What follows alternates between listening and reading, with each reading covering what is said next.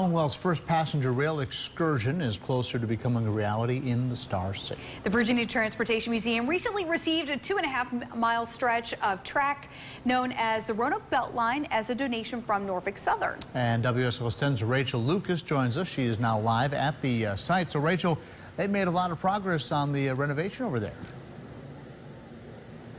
They certainly have, John. And today I walked along these rails with the Virginia Museum of Transportation's director, who was showing me some of the work that they've been doing to cut down the brush and clear the way.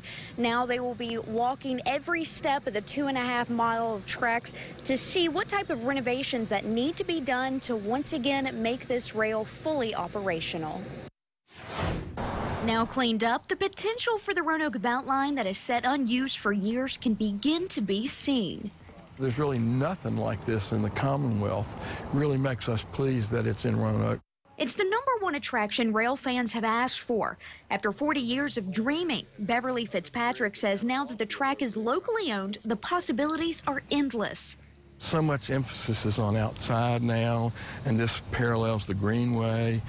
We're even talking about getting some pedal-powered cars that you could sit on the rails and pedal to Bridge Street and turn around and come back, because that's the kind of thing people enjoy today.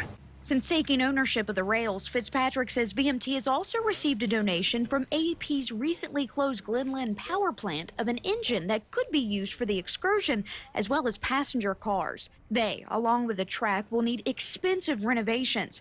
In all, the cost is estimated between $500,000 and $750,000. We have to replace a trestle. That's $250,000.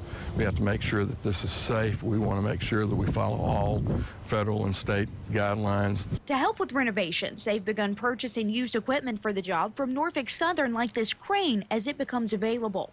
This just adds another little thing that we can do to get rail fans to come stay in Roanoke. Another attraction to bring in tourists and added money to the museum, local businesses, and the Roanoke Valley.